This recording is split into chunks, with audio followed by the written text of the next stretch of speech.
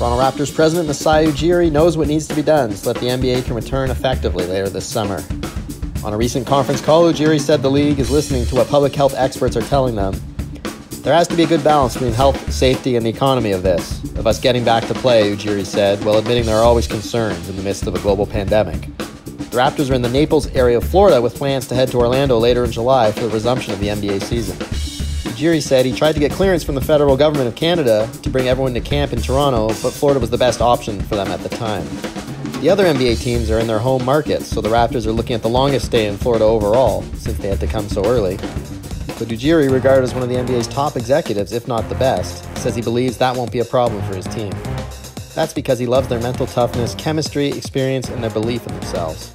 He admitted that while everyone will miss their families, the group has a passion for basketball and is eager to use this opportunity as a platform to show the world that, really, Black Lives Matter. We're trying to prove something here, Ujiri said. I think they're going to be awesome, he said of the likes of Pascal Siakam, Kyle Lowry, Marc Gasol, and the rest. Ujiri believes the NBA will return in Orlando and that it will be a safe environment and it will be a nice distraction for the world. We all miss sports, he said. Sports has just been something missing in our lives and makes us happy, brings people together. I think it will help restart maybe some sort of happiness or some sort of joy in seeing the game back again, he said.